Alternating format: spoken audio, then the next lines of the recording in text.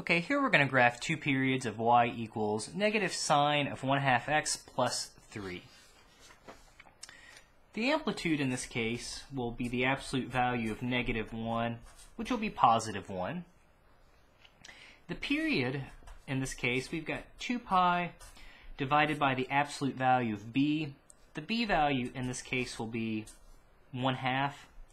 So 2 pi over 1/2 will give us 4 pi. If we take the period and divide it into 4, so 4 pi over 4 will give us pi. These are going to be the increments I'm going to use, just to help me mark things along the x-axis.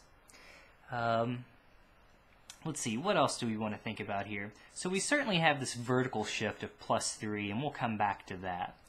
So I think what I'm going to first do is actually graph y equals negative sine of just 1/2 x. Okay, so this will be in term, or increments will be pi, so there's 0. I'll make that 1 pi.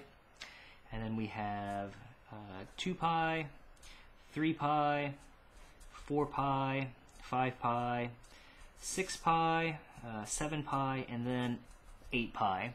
So you can always squeeze in the other ones there, 3 pi, 5 pi, 7 pi. Hopefully my graph won't get too cluttered there.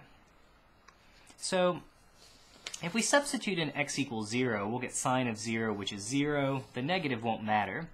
So at 0, we're sitting at 0. So again, I'm going to graph y equals negative 1/2, or excuse me, negative 1 sine of 1/2 x. So negative 1 sine of 1/2 x. Well, normally sine increases, but since we have the negative out front, it's going to decrease. So we can put positive 1 there, negative 1 there. So at pi, it'll be at negative 1. At 2 pi, it'll be back at 0. At 3 pi, it'll be at positive 1. At 4 pi, it'll be back at 0. At 5 pi, it'll be at negative 1. And then it'll be at 0, and then at positive 1, and then back at 0. So that's going to be the graph of negative sine of 1/2 x.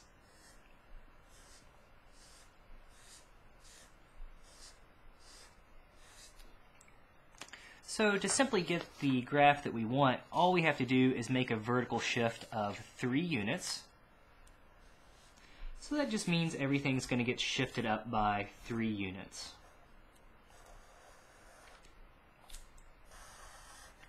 Probably should have given myself a little more room there. Let's try this one more time. Give myself a little bit more space. And it's now going to be sitting strictly above the x-axis, so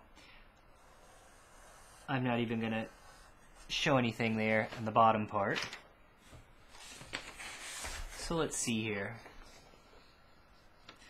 So instead of going from negative 1 to 1, if we add 3 units, we'll be going from positive 2 up to positive 4. So let's see, it looks like I'm skipping 2 each time just to make it look somewhat consistent. So now our new graph will be trapped between the y values of 2 and 4. And then again, the period, everything stays the same. So we've got pi, 2 pi, 3 pi, 4 pi, 5 pi, 6 pi, 7 pi, and then 8 pi there at the end.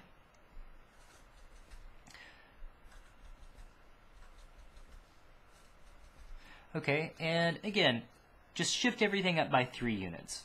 So instead of starting at 0, our new graph is going to start at positive 3.